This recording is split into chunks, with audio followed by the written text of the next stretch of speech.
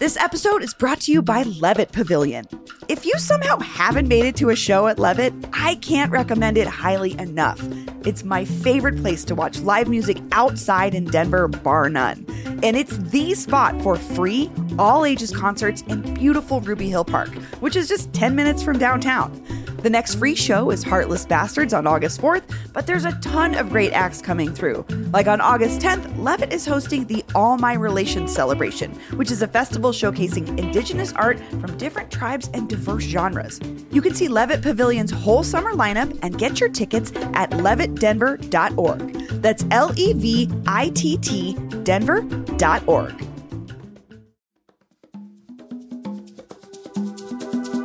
Today on CityCast Denver, what is a hot dog? Is it liquefied animal parts wrapped in carbs and sugar? Or is it something more, something special? And just asking for a friend, is a hot dog a sandwich? We've had a lot of big hot dog questions on our minds this summer. So we called up an expert and hit the road for an epic and fairly explicit Denver hot dog adventure. And you're invited. Today is Wednesday, August 2nd. I'm Bree Davies, and here's what Denver's talking about.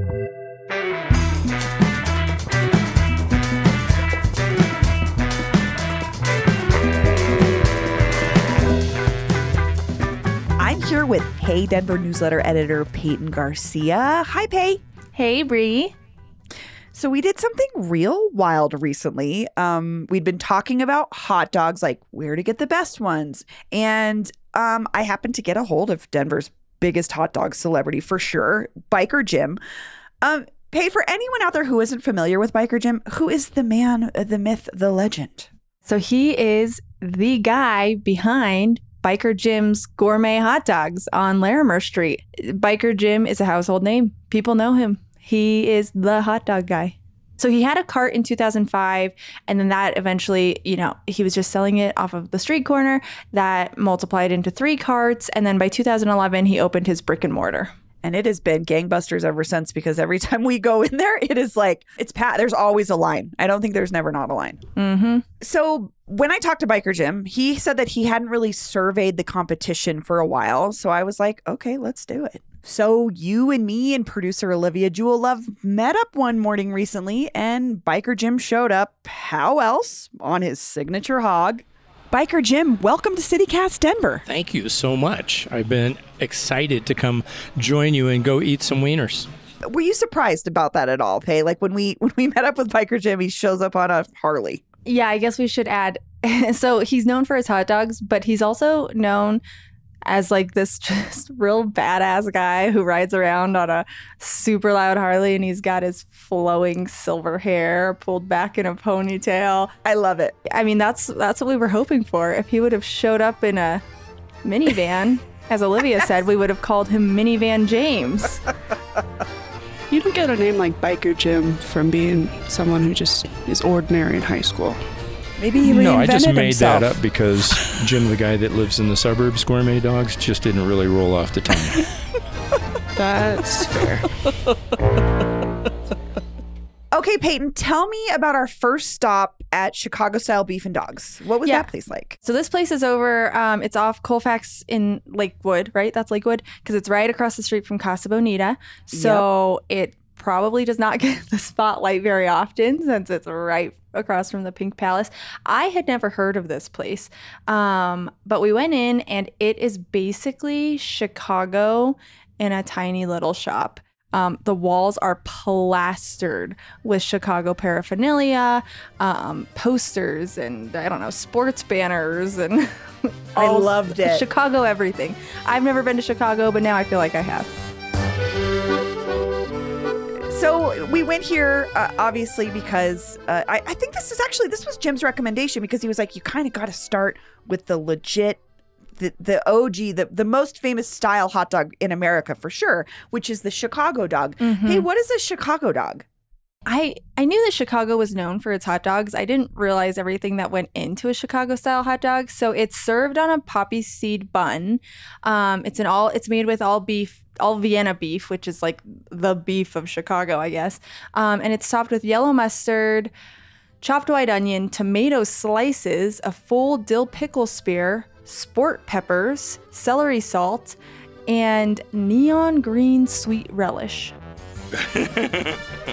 You know, that is one of the mysteries of Chicagoland hot dogs. It is something that perhaps one of your listeners can define, figure out because for us. I'm not positive why I it's know that it is color? this neon relish color, but I don't know why. It's a lot.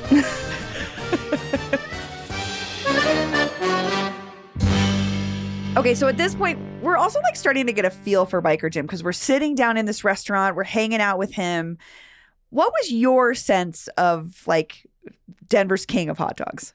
I had heard of him. As a lot of listeners know, I spent some time in the food writing world.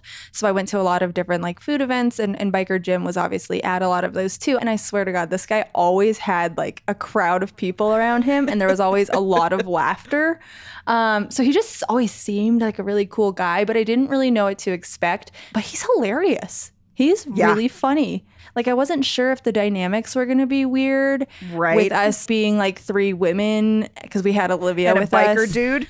Yeah, I didn't really know what to expect, but he was great. So I have an important question regarding the composition of what we're about to eat. Is a hot dog a sandwich? I believe it is. It is often meat between bread. You know, a bun is bread. So yeah, is a hamburger a sandwich? I'm also going to go, yes, it is. I've actually seen hot dog sandwich or hamburger sandwiches. And I've actually, you know, the first time I met my ex-wife, she was eating a hot dog sandwich, which is basically 2 beef dogs sliced in half on white bread. That's when And you knew? were like- That's when you knew? No, she had a big scar across her throat, and I have a scar fetish, so... Yeah, I just loved his, like you said, his storytelling was so good. And he really, to me, he had this vibe. Like, I have like really cool uncles that like showed me cool art and always tell funny jokes. And like Biker Jim had that cool uncle vibe. Like, he's the guy that rides into town on his Harley and you know he's going to have a good story for you. He's probably going to show you something your parents aren't going to show you. Like, yeah, totally. you know what I mean? He had some like kind of raunchy jokes and stuff, but I have to say, like, again, for being 3 women hanging out with a biker dude, it was like never directed at us. It was like we were all in on the joke and we were all having a good time. And like you said, he's a good Biker Jim's a good hang. Yeah, just all around a fun hang. So I like that when you ordered your hot dog, you said drag it through the garden. Is that hot dog lingo for everything on it? In Chicago, it is. You know, I mean, so a true to life Chicago dog is this, but notice how you ordered yours without X and X and X. If you want one dragged through the garden, you want the whole shebang. Okay. You know, you want everything they've got. Well, and these hot dogs the Chicago dog became really famous basically during the Depression because cheap and all in all, it's a relatively balanced meal here. You know, You got carb, you got starches, you got the relish protein. may have been a little less, you know, manufactured back in those days. Sure. You know, but I can got, see what you're saying, the Depression era usage of all things, right? Yeah. And they taste good.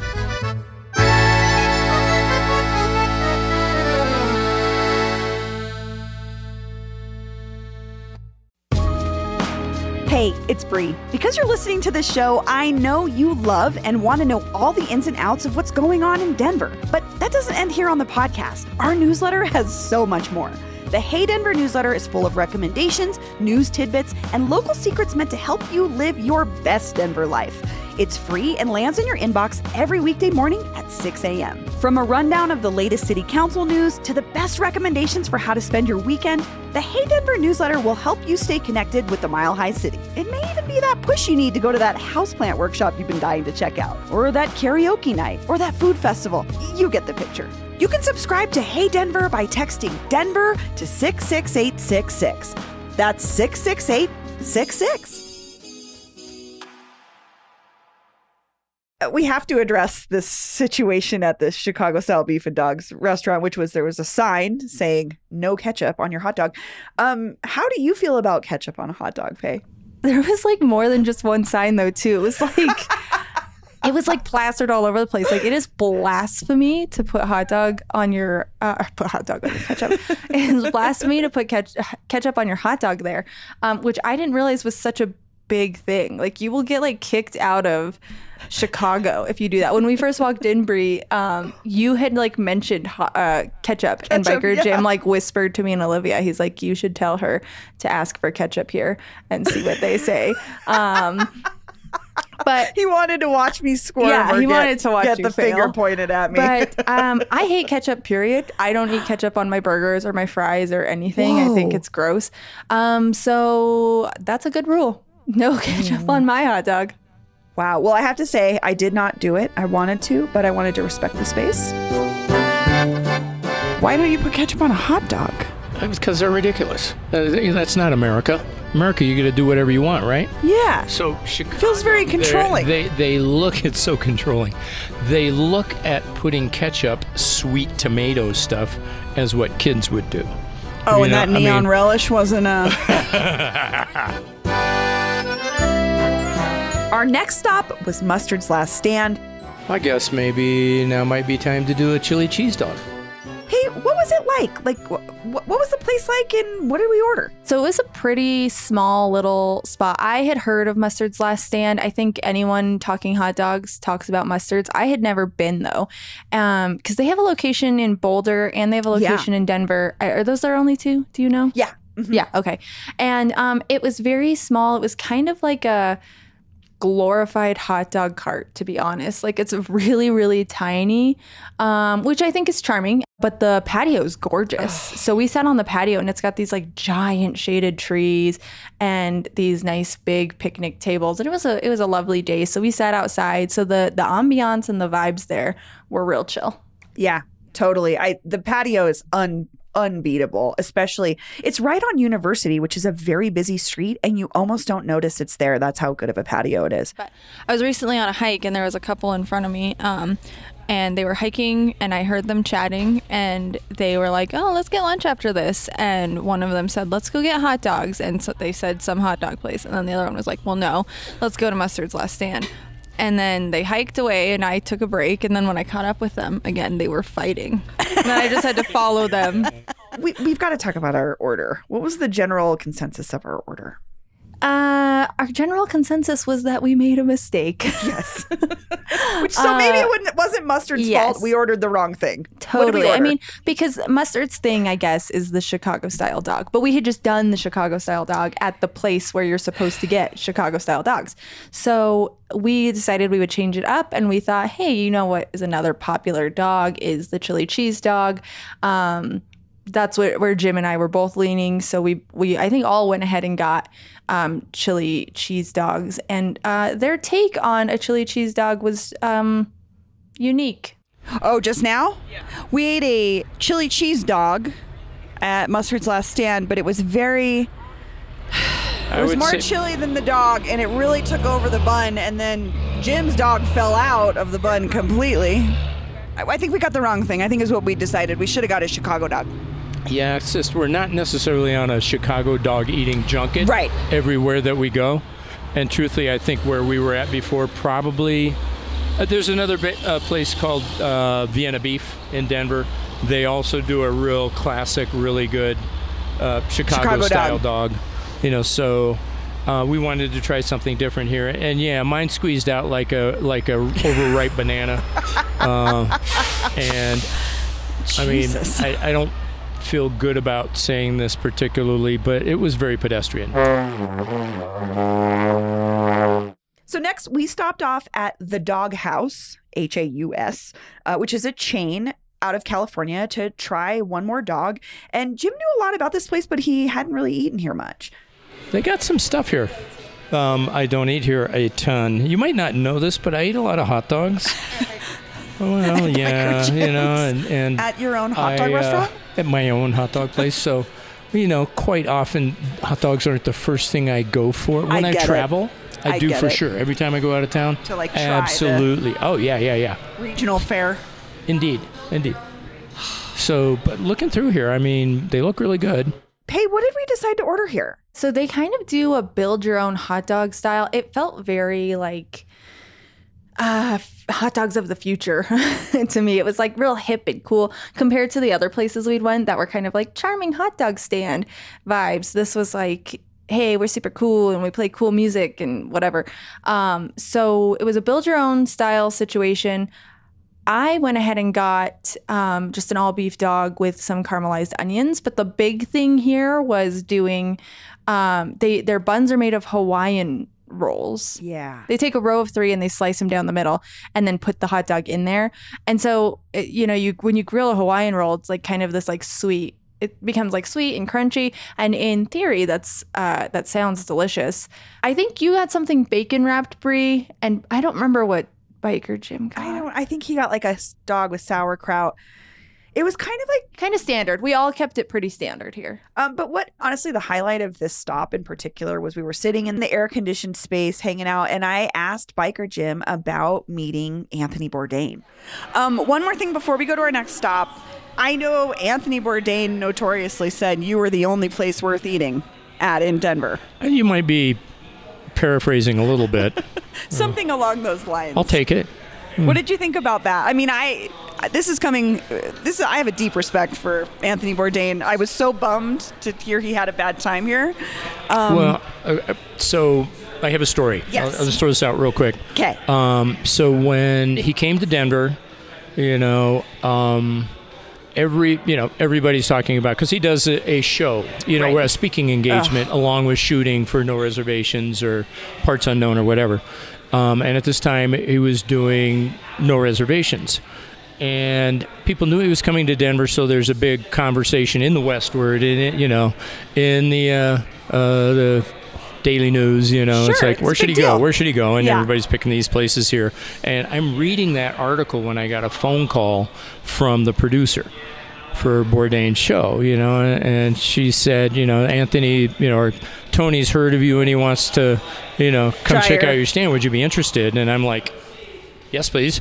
And she begs me not to tell anybody that he's coming. Okay. So I only told a few people, right?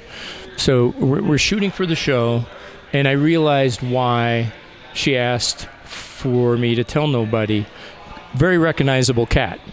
Absolutely. We shot for about 2 hours before he got there, just doing B-roll and stuff with the crew. He comes walking up, and, within 10 minutes, there's like 50 people standing around, right? And the thing is, he was so generous that he got that if it wasn't for fans like you and me, he'd be standing next to a deep fryer. Yeah, I agree. Super generous. I always got that from him. Super generous. He's just the same guy that you expect. Yeah. From his TV show. So anybody wanted something signed, he'd stop what he was doing and sign it. He'd take a picture with anybody. I mean, it was just that kind of kindness. Yeah. So that night, I went to the speaking engagement. I had tickets for it. I had tickets before I knew I was going to be on the show, right? And Hickenlooper was mayor at the time and presents him with a fork to the city. And he comes out and he starts talking about how Denver was such a culinary wasteland the time that he was there before. And this was like 2002. That's right. He called it a great place for chicken wings and fried fucking mozzarella sticks, were his exact words, So brutal. And he wasn't known for not being rude. Yeah. He says, who wants to get their cheesecakes from a factory? Which is funny because I had a cheesecake business called Cheesecake Genius. And my motto was, where would you get a cheesecake? From a genius or a factory? And he says, nobody grills their macaroni. He dissed the culinary scene and said he ended up going back to his hotel room and eating a can of Pringles. And then he goes, but I have been to the mountaintop. And the crowd looks around. He goes, and I have been enlightened. And the crowd's going, yeah. And he unbuttons his jacket, and he's wearing the Biker Jim T-shirt I gave him that day. And he goes, Biker Jim's Gourmet Dogs. You guys have something here that nobody else has anywhere.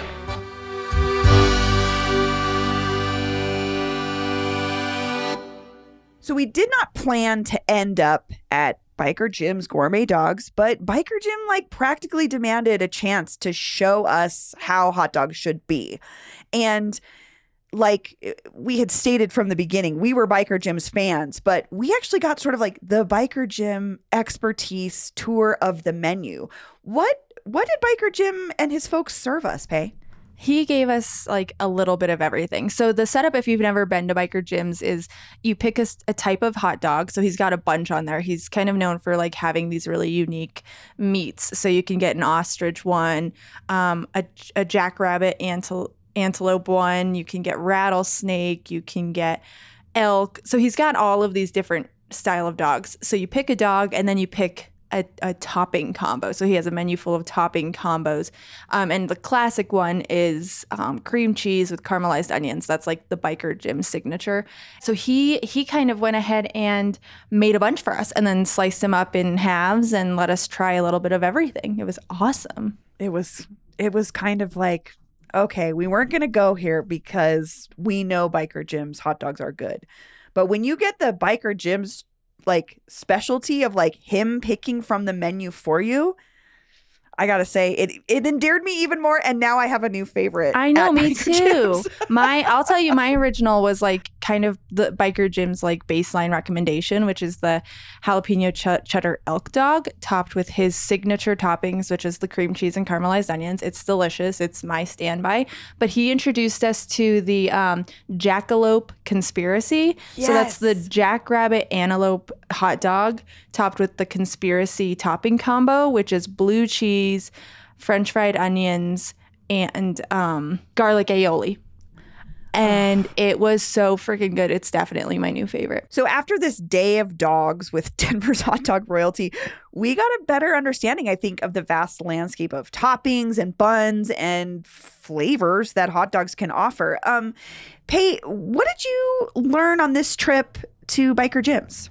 Okay, I've got a couple takeaways. The first is that this was the best day of my summer so far. Dude. It was incredible. My other takeaway, the hot dog landscape is vast. Yes. I had no idea. As someone who's like, besides Biker Jim's, my exposure to hot dogs is like baseball games. I didn't know there was so much that went into hot dogs until Biker Jim dropped his hot dog knowledge on us.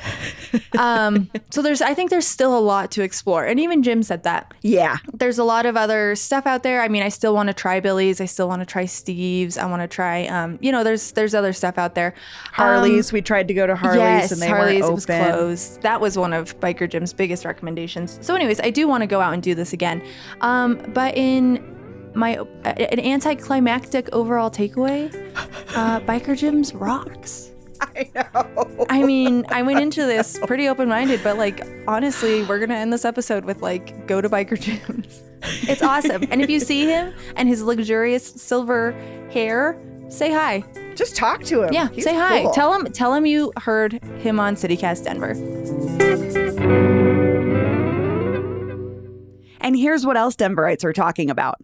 Some good news for kids. Chalkbeat reports that anyone 19 or younger will be able to ride public transit for free starting on September 1st. Or should I say continue to ride free, since everyone can ride free through August thanks to RTD's Zero Fare for Better Air promotion. The change comes as RTD is conducting a deeper study on fare pricing and equity, and Denver schools have been forced to cut bus service for certain middle and elementary schools.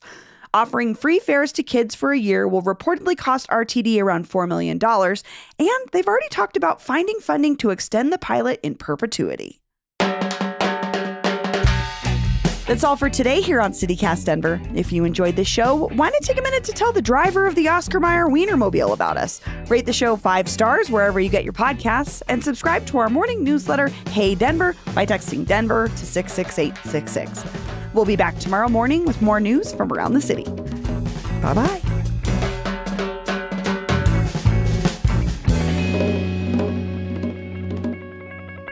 I guess maybe now might be time to do a chili cheese dog.